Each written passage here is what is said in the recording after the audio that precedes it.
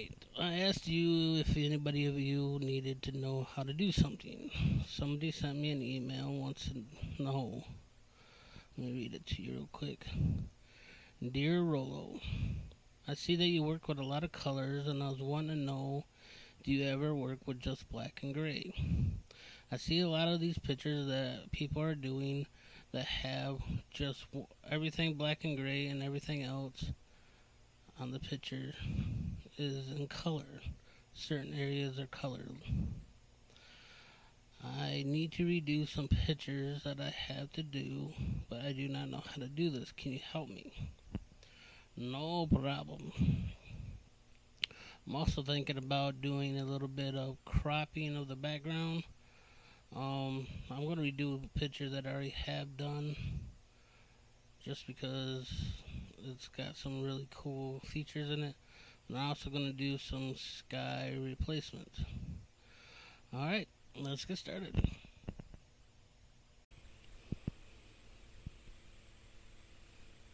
Just remember, you can't do it.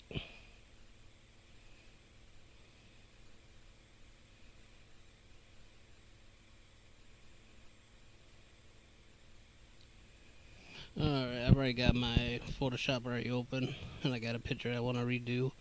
So, first thing I'm going to do is push Control J. That duplicates it. Go to Image, Adjustment, Saturation. I'm going to go down to Saturation and bring it all the way down to gray. You notice I have two layers. What I'm going to come over now is to my brush, which is my eraser.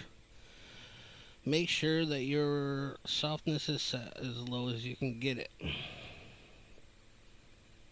Alright, I'm going to bring in a little bit. And then I'm going to select my eraser again.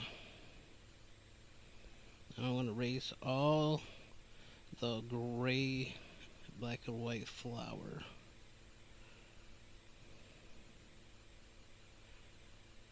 There we go. Make sure when you do this you don't get too close to the edge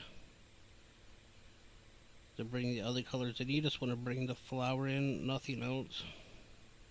If you notice I just did that. Let me shorten this brush down. And that way you don't get too close to the edge. If you do, I'll show you here in a minute how to fix that, but alright, let's make sure we erase all this. Nope, still got a bunch there.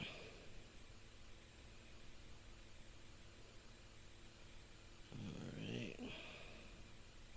Still got a bunch. Still got a bunch.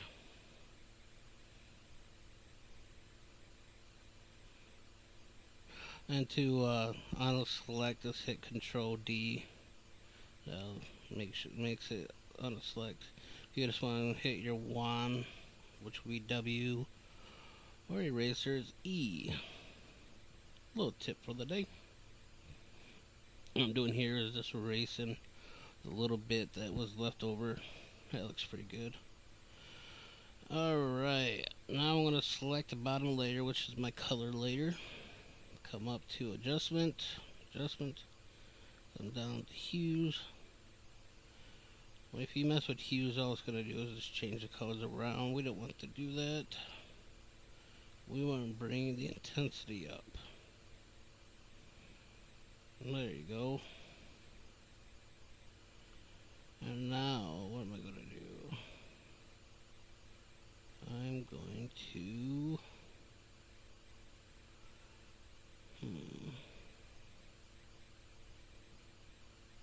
Alright, I told you I would show you how to fix the...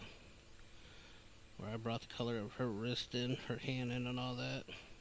You're going to pick your snub tool. Whoa, too big. Bring that down. Farther. Right there, that's good. And you're going to bring... this in. Why is the gray working? What the hell is going on here? So color selection. Alright, this time the gray is coming. There you go. See? It's bringing the grays in. You're snubbing grays in a little bit. Get rid of the wrist colors.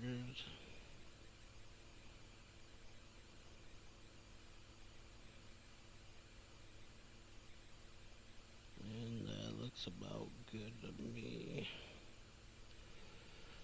Zoom out. Now I am coming over. I'm going to make another layer. I'm going to pick my brush. Oh, make sure that you have your basic brush selected. Make sure that your softness is down. Not all the way, but pretty close. I'm going to do random colors here. Let's see what I'm going to do here in a second.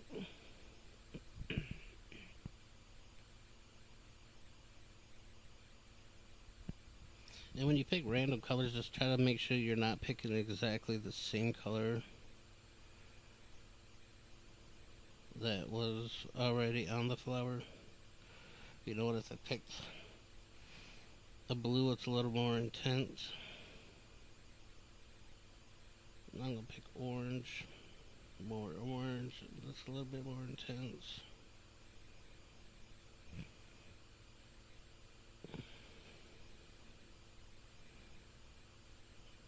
I like this darker pinkish color.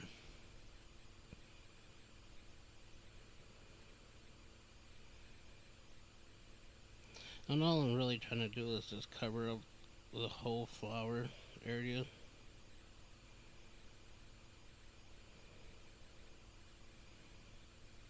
Don't worry about going over. That's cool. I'll show you how to fix that here in a minute.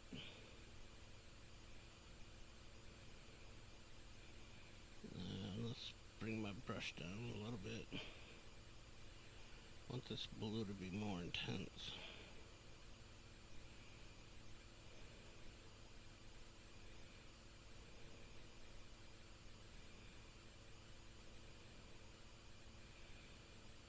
There we go. I know it looks like polka dots, but you'll see what I'm going to do with it here in a minute.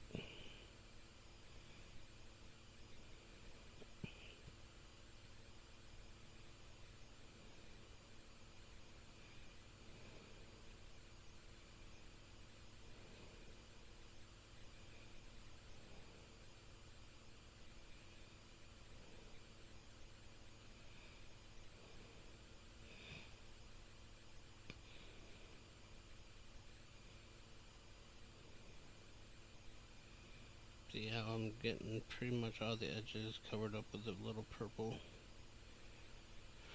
Now you're going to come up to filter, come down to blur, gamma blur, which is your fifth blur down.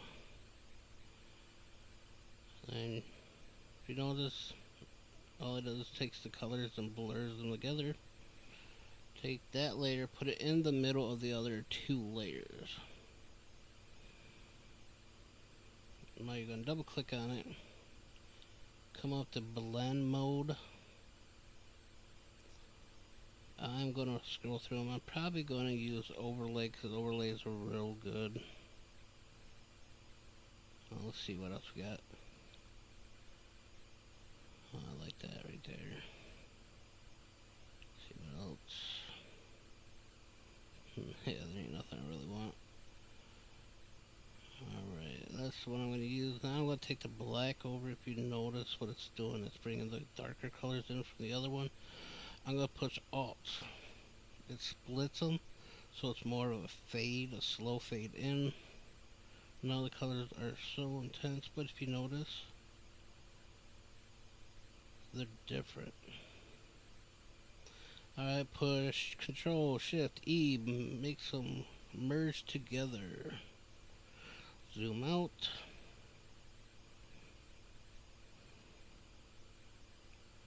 What am I doing here? I already got a selection already, so I've already showed you how to do that in my last video. Just want this video to go a little faster.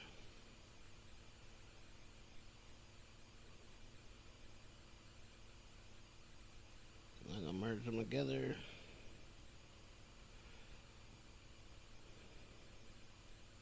What I did is took the background out and just had the two main characters. Right here, what I'm doing is taking from the horizon down, and I'm going to keep the beach, not the sky. The sky is too plain for me. Close that out. Then I'm going to paste it. You could push Control V to paste it, but I'll bring that down, bring it over, stretch it. That looks good. Double click it. Bring that to the bottom. Now if you notice, they look like drunken sailors. So I'm going to push Control T. First I'm going to select them, push Control T. Then I'm going to rotate them. They still look like they're leaning backwards. Hold Control. See how you can move them in third dimension. They're too tall now. Let go of Control, bring them down. She's a little too wide. I'm going to bring her in. Thin her up. There we go. Bring them down. I'm going to hit double click.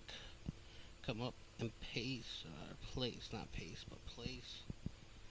I'm going to get out of that folder. I'm going to come over to land and sky.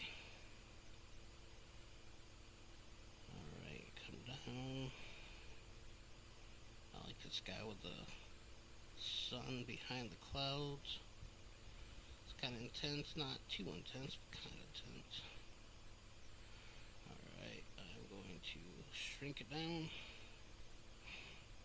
and drag it over. Double click it. Move it to the bottom. See, now it's not such a boring background. It's not a boring skyline. And when you paste or place, it always locks it. It's unlocked. The easy way is just grab your paintbrush and hit. Double click it and it'll say, do you want to unlock it? And just hit yes. Brought the saturation up. I'm going to bring the curves down just to darken it a little bit. I'm going to take the top end a little bit to the up so the sunlight still comes out. See, now I'm going to come over to colors. I'm going to try to color correct the background with the C. I mean, you could just go and gray this all out and not have to do this, but I personally like doing this just so I know it's correct.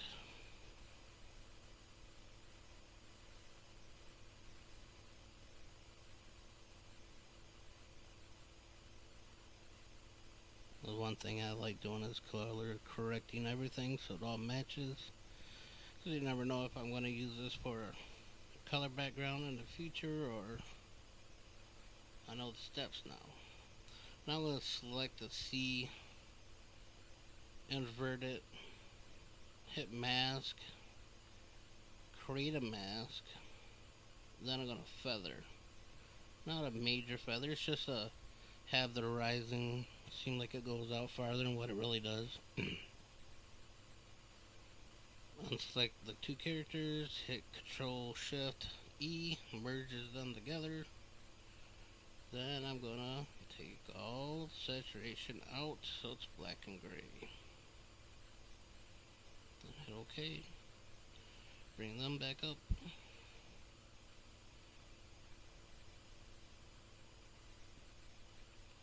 Now I'm going to take it one step further. I'm going to merge them together. Come up to filter. The next thing we're using is Magic Bullet. It's called Photo Look. This program is awesome. It costs a lot of money, but if you have the money, it is awesome to have. What I'm trying to do right now is do more of like a 30s wedding photo, where it's got that golden hint to it. But right here, what I'm doing right now is taking the blur in, so your focus point is on them. Alright, I'll come up and save it, put it up on my webpage, hit a couple buttons, I don't care what it's called, select JPEG, get all that, save it, make sure it's large enough full. Here's the before, and here is the after.